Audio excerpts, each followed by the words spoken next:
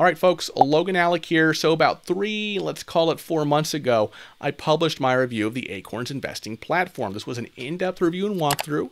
In that video, I shared with you my thoughts on basically every aspect of the Acorns app for good and for bad. And then earlier this month, I did the same thing for the Stash Investing app. Full review and walkthrough, pros and cons, the whole shebang. Links to both of these reviews are in the description below, along with my affiliate links to both Stash and Acorns. If you use my links in the description below to download these apps, you will receive a bonus. I will receive a bonus after you make your first qualifying deposit. But hey, don't do that yet. Don't do that until you finish this video, because this video has a lot of important information in it. In this video, I'm going to be comparing Acorns versus Stash, okay? I'm going to compare the features, and then at the end, I'm going to say, hey, Acorns is probably best for this kind of person. Stash is probably best for that kind of person. It can be confusing, right? Because both Acorns and Stash are kind of oriented toward the beginner investor market. So they have kind of similar target markets, right? They both have similar features, a roundup feature, for instance, but there are some pretty significant differences between them that I think are worth talking about. Because if you're going down this route of using one of these apps, and as I talked about, in their respective reviews, there is certainly a kind of person these apps are good for, and there's a certain kind of person these apps aren't so great for, right? But basically, if you're looking for an easy way to get started investing, and you don't want to invest a lot of time and learning the ins and outs of investing, these apps do the trick. They get you started in investing. Are they the best way to buy stocks for a more sophisticated investor? No, not by a long shot, right? But hey, I'd rather you use an app like Acorns or an app like Stash than not invest at all, right? Because let's say you're not interested in learning the ins and outs of investing, right? You don't want to learn how to set up your pies and M1 finance and all the stuff I'm into, right? That's okay, right? But if you do want to learn more about investing, go a little more in depth, consider taking my Prosper course. This is a comprehensive course in personal finance where I basically share everything I wish everybody knew about money. There's a link in the description below with the coupon code to that course. But if you do want to use one of these kinds of apps, Acorns, Stash, you need to pick one, because both of them charge you a monthly fee. And there's no point in paying 2 monthly fees for apps that, at a very high level, are kind of serving the same purpose, to get you to start investing. I'm not going to get into whether using Acorns or Stash at all and paying the monthly fee at all is worth it in this comparison video. I talked about that a lot in great detail in both my Acorns review and my Stash review. Check out those reviews if you haven't seen them yet. But if you do conclude that these apps are for you, that one of these apps are for you, you need to pick one, go with it, stick with it, right? Hopefully by the end of this video, you will know which one is right for you. And if you figure that out, I would love it if you use my links in the description below to get started. All right, let's get into the comparison. I'm going to get into the features in a bit, but let's start with the fees. Both Acorns and Stash have 3 different plans: a basic plan, a mid-tier plan, and a premium plan. The basic plan for both Acorns and Stash is $1 a month currently. The mid-tier plan for both is $3 a month, and each one has a premium plan as well. Acorns' premium plan costs $5 a month. Stash's costs $9 a month. And if you've watched my Acorns and Stash reviews, you know that my belief is if you just want to try these services out, you're probably better served by just starting with the $1 a month plan. Seeing if the app is right for you, is it actually motivating you to invest, because that's the goal, right? And if it's doing that, maybe consider the mid-tier plan. I'm not a fan of the highest tier pricing plans, especially Stashes at $9 a month. I frankly find that overpriced. But now that we've got the fee structures out of the way, let's pull up this table here that compares the features of Acorns at various subscription tiers versus the features of Stash at various subscription tiers. We're going to go feature by feature from here on out. I'm going to describe and compare each feature between Acorns and Stash, and then at the end of the video, I'm going to share with you the kind of person who, in my belief, maybe Acorns is a better fit, as well as the kind of person for whom Stash might be the better bet. Because look, everybody's looking for different things with these apps, right? I can't say definitively that Acorns is the superior one or Stash is superior. It's really important for you to follow along with me here in this video, in this comparison, because I might say something that's a complete deal breaker for you, right? And that makes your decision easy. For example, as I'll talk about later in this video, you can't buy individual stocks in Acorns. You just can't. It doesn't have that functionality, but you can do that in Stash. So if it's super important to you that you can buy individual stocks, maybe Stash is the way to go. On the other hand, if all you want to do is set it and forget it investing, and I'll talk about this later in the video, you can get that with the Acorns $1 a month plan, but you'd have to upgrade to Stash's $3 a month plan to get that. So listen closely, pay attention, so you know which of these two investing apps is best for you. Let's start with the most basic feature here. the taxable brokerage account. They both have this. What is this? A taxable brokerage account is just a fancy word for an investment account, normal old investment account. And it's taxable because unlike an IRA, a normal old taxable brokerage account doesn't give you any tax advantages. When you buy stocks in it, dividends from those stocks, right? If they pay dividends, they're taxed, right? You sell stocks, you're taxed on the gain. So these taxable brokerage account is offered in both the $1 a month plan for both Stash and Acorns, but there's a big difference. With Acorns, you can only invest in the portfolio that was assigned to you from Acorns based on your answers to questions that Acorns asked you, or if you chose the portfolio you selected. Acorns has 5 preset portfolios, okay? Conservative, moderate, moderately aggressive, and aggressive. Basically, the more conservative the portfolio, the higher the allocation to bonds rather than stocks, and the more aggressive the portfolio, the higher the allocation to stocks rather than bonds. If you want more details on the Acorns portfolios, be sure to check out my Acorns review, where I go through each of them and show you the funds that are in each one. Like I've mentioned, link to my Acorns review is in the description below. So those are your only investing options in Acorns.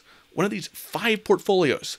You cannot change your fund allocation in Acorns. I mean, you can change it to one of the other portfolios, but you can't change the funds in the portfolio. You cannot buy individual stocks or ETFs in Acorns. You're restricted in one of those 5 portfolios. That's the only investing options you get. However, with Stash, you can invest in specific stocks or ETFs of your own choosing. However, to complicate matters a bit, you cannot invest in the entire universe of stocks or ETFs that you could possibly buy at a traditional brokerage like Fidelity, where most of my stocks are, or a Vanguard or Schwab. With Stash, your selection of stocks and ETFs is limited to whatever's in the Stash platform. So right now on Stash's website, it shows that there are over 3,000 stocks that you can buy on the platform. Most major headline-making companies are there, right? But with ETFs, there are only 90-some ETFs available to purchase on Stash. However, if you just want to pardon the pun, stash away some money in a very basic low-cost index fund ETF, like a total U.S. stock market index fund ETF, like VTI, that's the Vanguard Total Stock Market Index Fund ETF, you can buy it in Stash. Or if you just want to invest in an S&P 500 index fund ETF, Stash doesn't offer the Vanguard version VOO, but it does have the iShares Core S&P 500 ETF, ticker symbol IBV, which has a low expense ratio of 0.03% as well. In fact, in my Stash review, you saw me purchase this ETF while I was doing my review. Also, as I mentioned in my Stash review, you can buy whatever stock or ETF is on the Stash platform using fractional shares, meaning that even the price of VTI, the Vanguard Total Stock Market ETF, is over $200 right now. Even if you only have $1 in your account, you can put it into VTI or any other stock or ETF on the Stash platform, regardless of the actual price of a share of that stock or ETF. Now, obviously, the ability to buy individual stocks and ETFs on Stash is something of an advantage over Acorns. But is that really the right thing for you to do? Because look, if all you want to do is set and forget your investments in a single ETF or a few ETFs, and your investing strategy is that simple, you can do that without paying a monthly subscription fee at Vanguard or Fidelity or Schwab, right? Or if you want to get a bit fancier with your automation and customization at M1 Finance. And if you really want to get into the individual stocks game, there are better platforms for that as well. So yes, Stash does give you the ability to buy individual stocks and ETFs, albeit in a limited capacity. But is that really what you should be using Stash for? In my mind, Stash and Acorns are for investors who just want to get started investing. And that brings me to the next comparison item, which is Robo-Advisor. A Robo-Advisor is basically an algorithm that allocates your investment portfolio based on what it knows about you. Specifically, your age, your risk tolerance, how soon you need the money in your account, etc. Right? Because if you need to take the money out of your investment account, let's say you don't need the money for 30 years, it's for your retirement. You can be more aggressive, right? But if you need to tap into it in 5 years, you have to be more conservative. So Robo-Advisor takes all the information it knows about you, which you provide to it through answering questions in the app or the platform or whatever it is, and the Robo-Advisor comes out with a portfolio for you. For example, if you see my Acorns review, you know that Acorns assigned me, based on information I provide to Acorns, it assigned me the aggressive portfolio, which is 55% large-sized company stocks, 10% medium-sized company stocks, 5% small-sized company stocks, and 30% international stocks. And like I said previously, Acorns has 4 other portfolios that it could assign to you. And Acorns rebalances your portfolio quarterly, and they say whenever the percentage holding of one or more ETFs fluctuates 5% above or below its target allocation, Acorns will sell overrepresented ETFs and use the proceeds to buy underrepresented ETFs to bring your portfolio toward its target allocation. So for example, let's say the value of my portfolio becomes 65% large-sized company stocks, 10% medium-sized company stocks, 5% small-sized company stocks, and 20% international stocks. Then what Acorns will do is sell some of the large-sized company stock ETFs and use the proceeds to purchase more of the international stocks ETF, okay, to bring my allocation back to the target allocation of 55% large cap, 10% mid cap, 5% small cap, and 30% international. And yes, this does create a taxable event when Acorns sells the overrepresented fund, but it does keep your portfolio in line with the allocation that Acorns thinks is best for you based on its robo-advising algorithm.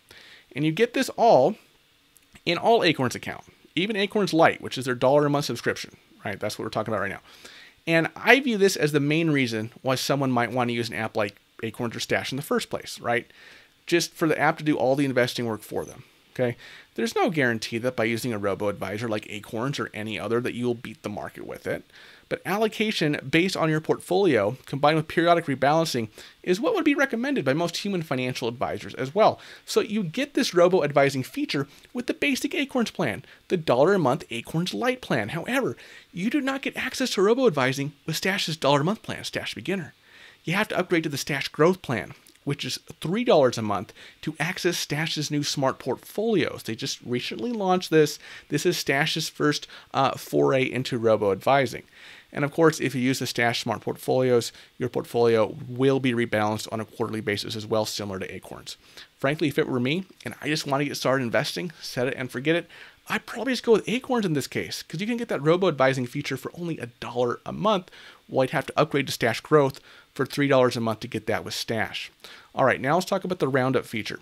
I believe that Acorns was the first app and investing platform to kind of innovate this concept of investing roundups.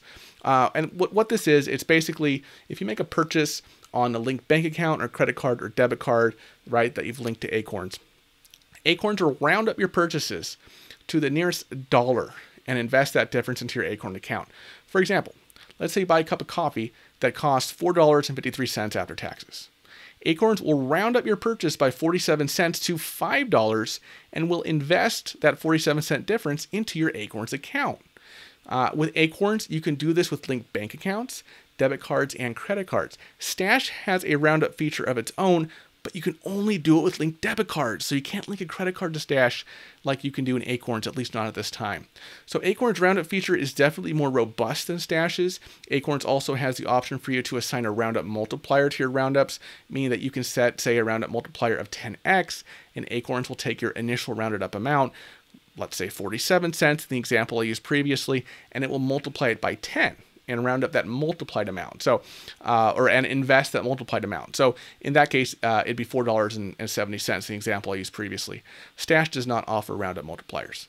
Acorns also offers something called Acorns Earn, which is basically a cash back portal, where if you make a purchase from a retailer from the Acorns Earn section of the Acorns app, you will earn a percentage back of your purchase as a credit to your Acorns investing account. If you want my full thoughts on this, check out my Acorns review. Stash does not offer a similar feature at this time. In terms of banking and a checking account comes with Stash's $1 a month plan. While with Acorns, you would have to upgrade to the $3 a month plan. That said, keep in mind that neither Stash nor Acorns is a bank.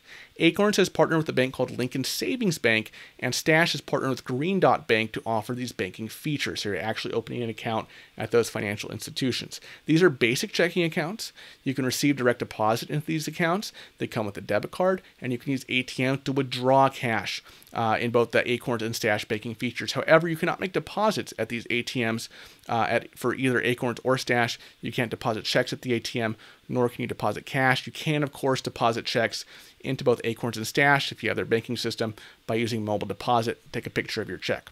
Now, one glaring difference between Acorns and Stash is if you use ATMs to take cash out of your account, Acorns ATM network is a lot more robust.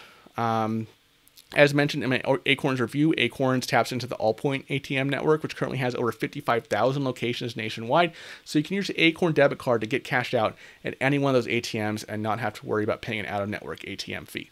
Stash's debit card ATM network, the network it uses, has only 19,000 fee-free ATMs. So that's just over a third of the number Acorns has. Now, this probably isn't an issue if you live in a major urban area. You'll probably be able to find a Stash networked ATM just as well as you could find an Acorns networked ATM.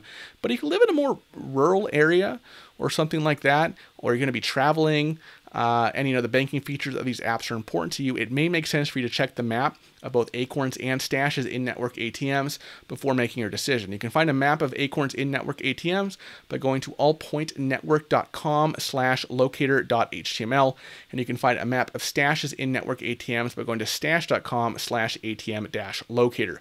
Before we move on from banking, let's talk about rewards on spending on the debit cards. As many of you know, I talk a lot about credit cards in this channel. If you see my recent video on the best credit cards for the year, you know that. Link to that video is at the top of the screen as well as in the description below if you haven't seen that video yet.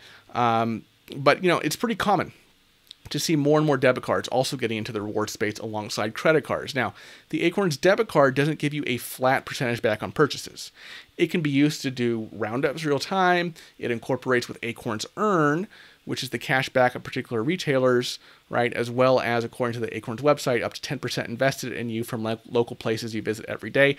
I don't have personal experience with the 10% earnings, but my point is that with the Acorns debit card, there's no universal rewards on all spending. It seems to be only at particular retailers.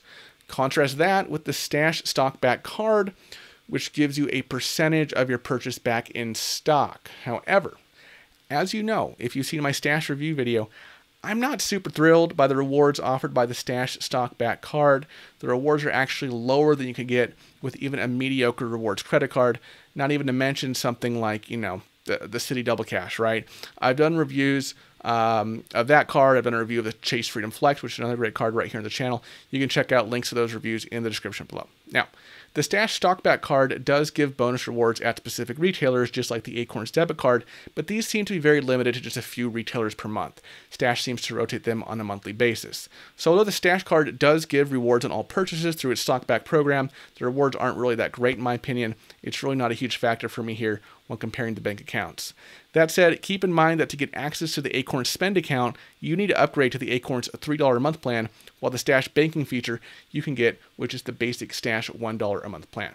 All right, let's move on to other account types you can have in Acorns and Stash. So both Acorns and Stash offer traditional and Roth IRAs in their $3 a month plan. So they're equal on those fronts.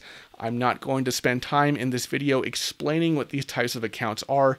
If you're not sure, check out my video on traditional versus Roth IRAs, link at the top of the screen, as well as in the description below. However, one key difference in terms of the retirement accounts offered is that Acorns, in the $3 a month plan, it allows you to open not only a traditional and Roth IRA, but also a SEP IRA. SEP IRAs are not supported by Stash. What is a SEP IRA? A SEP IRA is a kind of retirement account for business owners and those with self-employment income that allows you to contribute up to a certain percentage of your business income during the year into the SEP IRA.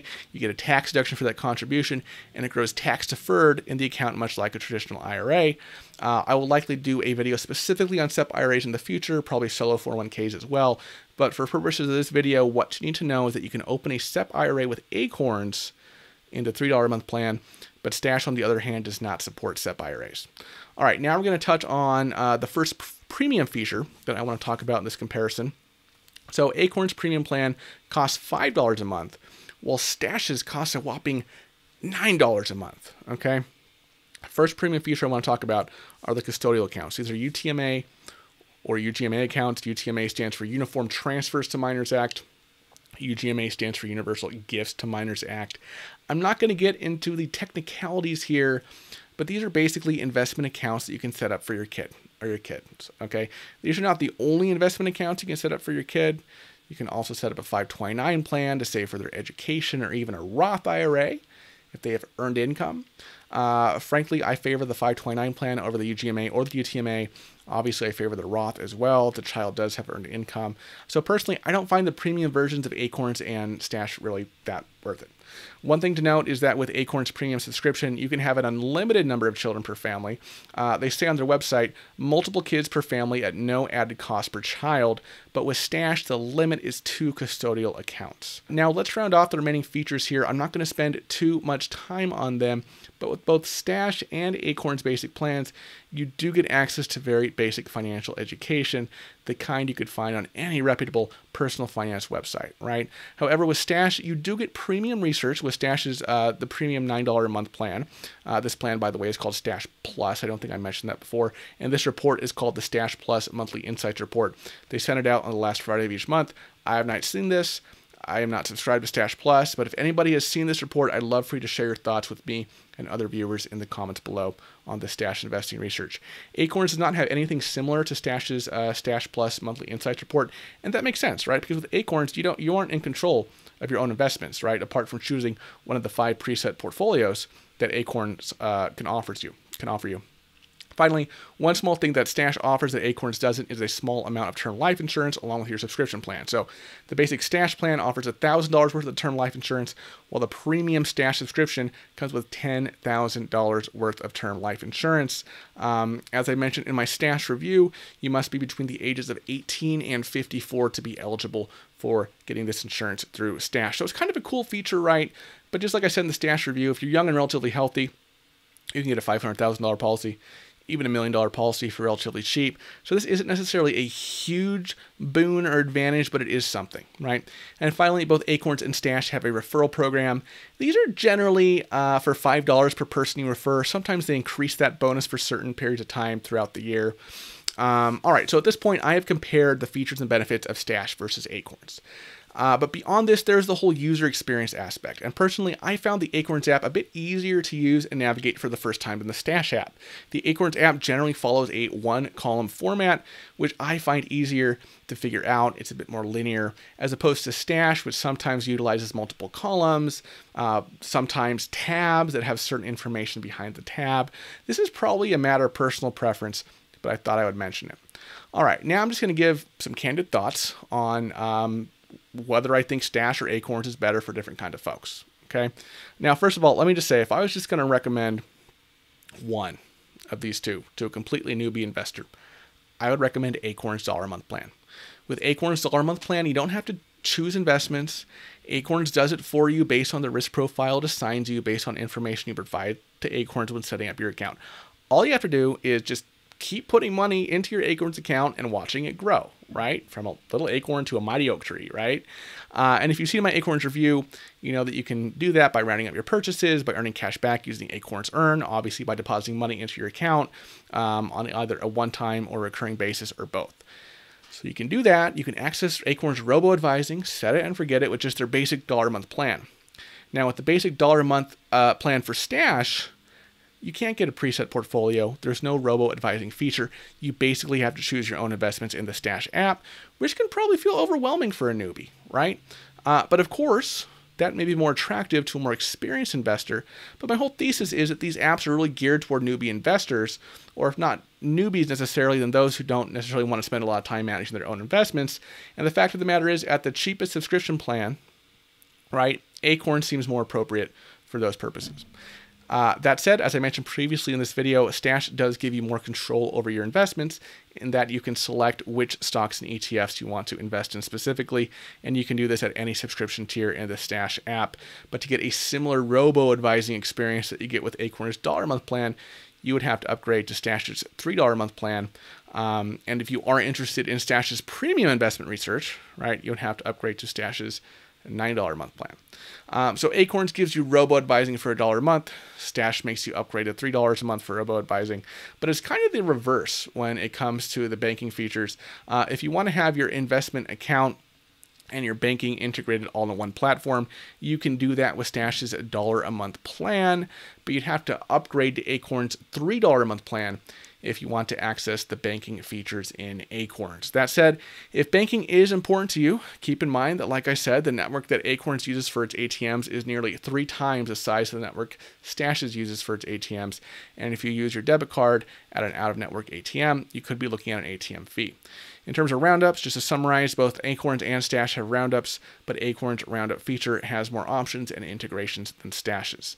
When it comes to retirement accounts, both Acorns and Stash offer traditional IRAs and Roth IRAs, but if you want to open a SEP IRA in one of those accounts, you can only do that at Acorns. So if you want to open a SEP IRA, Acorns is probably the one for you. Only Stash offers life insurance built in with its subscriptions.